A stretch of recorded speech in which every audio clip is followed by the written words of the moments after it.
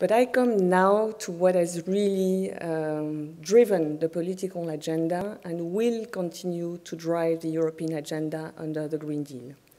And this is the transition of the European economy from a linear economy to a circular economy.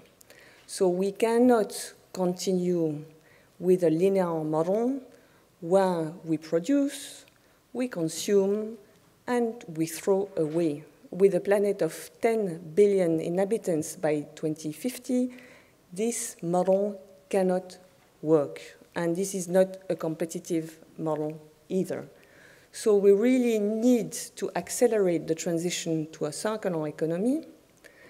And for that, we need to think how we source the raw materials we need, how we produce, how we distribute, how we consume, to make sure that our resources, our waste become resources, and that we use secondary raw materials in new products.